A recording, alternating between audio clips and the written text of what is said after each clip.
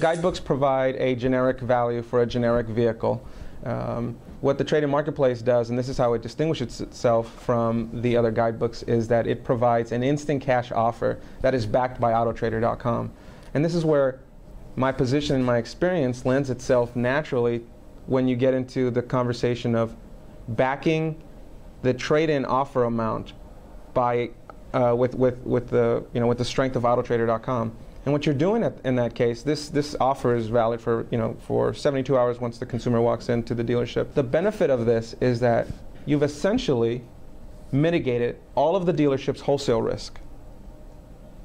You have an exit strategy on that trade-in vehicle the minute that consumer walks into the dealership. That dealership can really have peace of mind knowing that he's not exposed to any incremental wholesale risk because it's backed by Autotrader.com.